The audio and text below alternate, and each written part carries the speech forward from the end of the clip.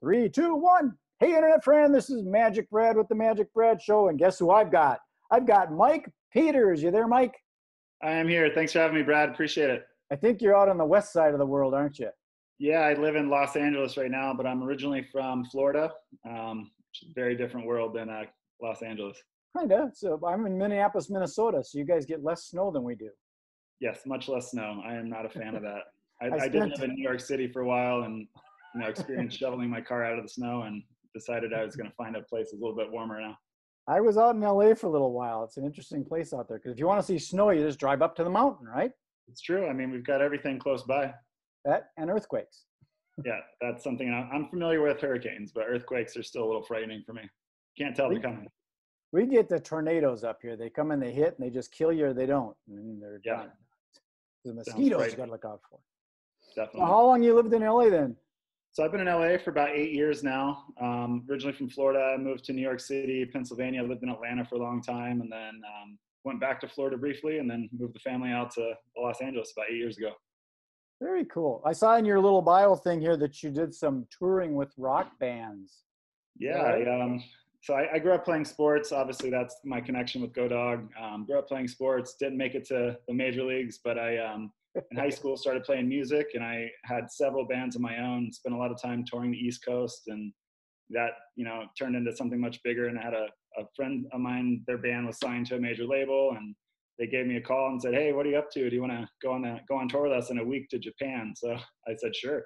And then I spent the next 6 years of my life traveling with bands like Green Day and Blink-182, and a lot of big acts out there in the early 2000s. Yeah, I did a little bit of that. I like working behind the scenes rather than the front. It's kind of fun. Yeah, I was on stage, and I was also behind stage teching and working with equipment as well. Yeah, well, the tech part kind of segues into your company. I did some looking around at it. It's pretty fascinating, and you're in a pretty good spot to be right now with the COVID thing. So tell us a little bit about, and first, how did you know how they come up with the name GoDog? How did they? Yeah, it's a little bit of a mystery, but the way we came up with it is Seth, who's our CEO, his son's on a baseball team called the Diamond Dogs, and I guess for years in the stands, everybody just hears "Go Dog, Go Dog, Okay. Go Dog." So I figured it was something like that. I figured it was Yeah. something like that. So you named it Definitely. after his son. Cool. So tell us more about it. I looked at it a little bit. Basically, it's the ability to use LiveStream to capture sports, which I think is great right now because everybody's got a social distance. Now you can kind of let the world see the game, right? Absolutely. So we started this company about 3 years ago in response to us having corporate backgrounds and traveling quite a bit and, unfortunately missing some of our own children's activities. So we wanted to create something where we could keep the communities connected, keep parents involved, and, keep, the youth athlete on that same path and staying connected with that. It's definitely taken a turn now that COVID has happened, and it's a runaway train for us as far as sales are concerned. And, it's an exciting moment. Honestly, we've got irons in the fire all over the place. We hired a sales team of about 15 across the country, and it's turned into this moment where we're trying to figure out how to future-proof complexes, how to get kids back to play, and everything in between that. We also give the ability to download and save games, save highlight clips as well, which is obviously very important to the end user and the parent going forward. Do you go venture outside of sports? Do you get into other industries and things too? Yeah, we are very much open to that. Our sweet spot has been kind of that 7 to 15-year-old sports athlete. Got a lot of attention on baseball. Had a conversation this morning with a high school out of Tennessee about their performing arts facility.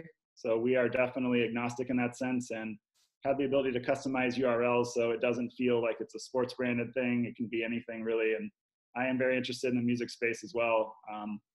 Reached out to a couple of my old colleagues about, what they're doing now that they're not touring and playing. And a lot of venues are now looking for live streaming as well. And I think we can fill that void as. Yeah, that's the reason I asked is because I'm in the event industry. My brand MagicBrad is because starting doing magic at corporate events, and that got me into producing trade shows. And then there's these other kind of awards banquets and all these events. They're going to need something like that. And here's a little tip for you if you wanted to move into it, is I just had a conversation with a magician friend of mine out in Las Vegas. They're not doing nothing. They're driving Uber because they have nothing to do. Wow.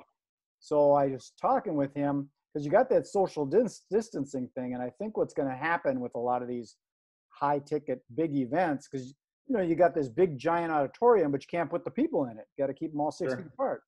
So what I think is going to happen is these big casino lounges are going to do like VIP $1,000 or $5,000 package tickets, and then live stream the other stuff out so people can see the shows like pay-per-view. So does your Yep. system have something like that in it, where if someone wants to watch a game or a show or a performance arts event, they can like pay $9.95 and watch the thing from Thailand?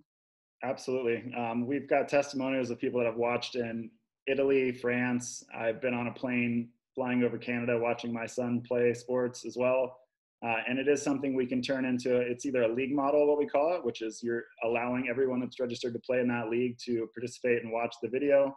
And that's how you can make up, like you said, money on the door that you're losing, whether it's social distancing. A lot of leagues I'm talking to are only going to allow one parent per player or 50 parents per field or whatever it may be. Oh, So that is definitely a thing, but there's also the ability to turn into a pay-per-view. So a lot of the tournament facilities we work with, we turn into a subscription model where parents come in, players come in, or the tournament director will send out an email saying, we're excited to bring you live streaming. Here's, a promo code to watch it. And it's whatever they want it to be. So we can do, a $6.99 for a day pass. We can do $12.95 for a weekend pass. It's really a customizable moment where we can work with the facilities to create that. I think you ought to dig into Las Vegas and see if you can get something going there, because there's a lot Yeah, of we had a money really to good be made. conversation with the city of Vegas recently, and they brought something to our attention about esports. So esports is really, Oh yeah, getting some attention right now. And I grew up without, video games, which I was happy about. I grew up, climbing trees and playing in the woods, but yeah. I've got two kids now that are, I'm trying to manage their screen time as well. But, this is a cool moment to see, like, if esports is going to be big, we can absolutely live stream that as well, and they can create pay-per-view models around that. And I think it is going to be kind of big. Some of the malls are talking about those big anchor stores. They're saying, heck with the anchor stores. We're just going to turn this into an esports facility. Yep. Talk to several people that are in that business that are, buying up old malls and turning them into complexes for sports and anything really. Very cool. So you'd mentioned a performing arts center, and then you got these little league groups. So what kind of price point? I mean, how affordable is it for a little guy like a little league team versus the MGM Grand? Sure. The price is the same, to be quite honest with you. We are very honest in the pricing. We've got a very, comparable product to most out there. And I think we're extremely affordable and high quality. Generally speaking, it's kind of dependent on the wish list and number of cameras. So let's say we're installing 10 cameras at a baseball field. It's around $2,000 to $3,000 per camera installed at each field. Wow. So it's really not that big of a ticket, to be quite honest.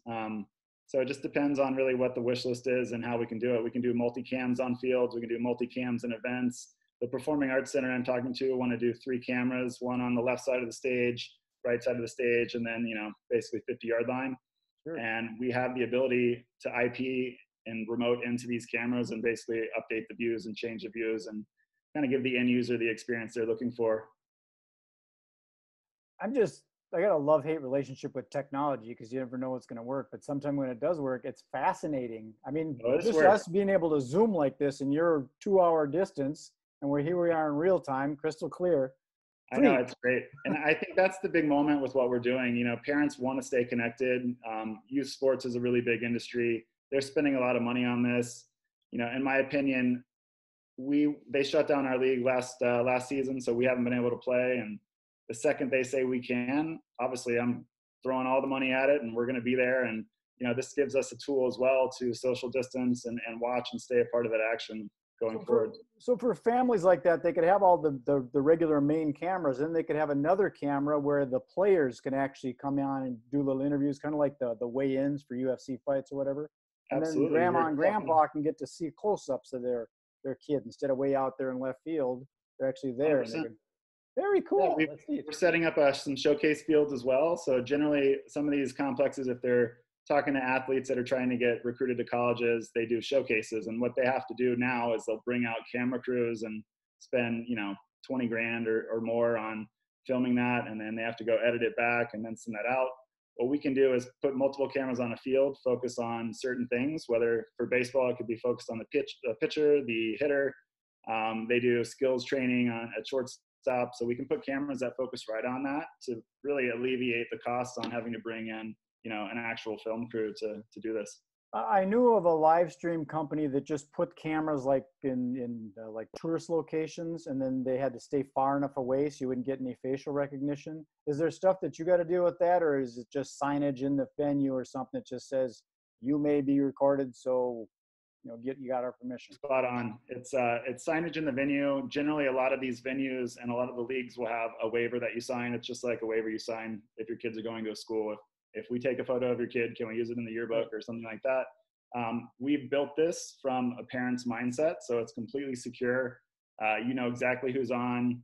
We are very, conscious of the fact that we're, filming and recording youth athletes. So there's always that question comes up, but it's completely secure. You know exactly who's on. And generally speaking, if you're at a field and you look to your left or right, there's going to be 30, 40 people with their iPhone or Facebook Live trying to record anyway. So I think it's the world we're living in, and it's, something that you just mentioned, like we're able to do this on Zoom. We're able to do that, but it's like parents can stay involved in that whole process, and it's completely secure at the end of the day. Fascinating. Yeah, I think the underlying, like the silver lining here is that they get to keep this data and this IP and all these moments that, they may have missed before. Like my mother lives in Florida. She's watched my son play baseball for 2 years, and it's really brought them closer together because, she lives across the country. She might not ever have been able to see any of his games. And now she can say, hey, Penn, I saw you guys play last night. You did great. And it's just that really kind of fun, emotional connection that they get to keep as, grandparent and my son as well. It also has that kind of cool thing, like I saw you on TV kind of thing. Couldn't agree more. We've got something called a snack bar TV, which is, if you think about it, it's almost like a red zone kind of thing, split screen where you can watch multiple fields. So at certain leagues, we have a snack bar TV where it's got all 4 fields going at once. And even though the game's 20 feet away, all the kids huddle around it and they watch it. And they genuinely believe that they're on ESPN. And it's a great moment for them because it, keeps them motivated. And, I still coach as well. So the other day, this kid Ryan came up and he's like, Coach Mike, are we going to be on TV? I was like, yeah, we are going to be on TV. And, it's just a fun moment for them to have that. And they can also come back after their game and make their own highlight clips and put that on their own social media. Well, what some people don't realize is when this stuff goes out on the internet and stuff, you never know, there might be some, high-end league scout in Japan or something that sees somebody and says, I need that person. And then they end up. Definitely. I mean, a lot of the conversations now are that these scouts can't travel to go watch players play. So we have the ability to, have them remote in and they can watch certain players they're interested in and kind of watch a whole big screen with about 4 or 5 different games going on at the same time, like the stock market. Yep, you've got it right. That's exactly how it is. Very cool. Well, this is kind of exciting. I love doing these interviews, and I'm meeting all these different people that have different stuff. I interviewed a guy that was the cigarette whisperer, and he used to get people to quit smoking, and that's cool. Psychics and shamans and. Yeah, hey, I live in California, so I'm familiar with all that. Okay. Well, cool. Well, I don't like to make these too long, Mike, so I'm going to kind of pull this off. How do people get a hold of you if for some reason they've got a league that they want to, try something like this out? How do they find you? Absolutely. They can go to our websites, GoDogSports.com or GoDogGameStream.com. And then my email address is mike@GoDogSports.com.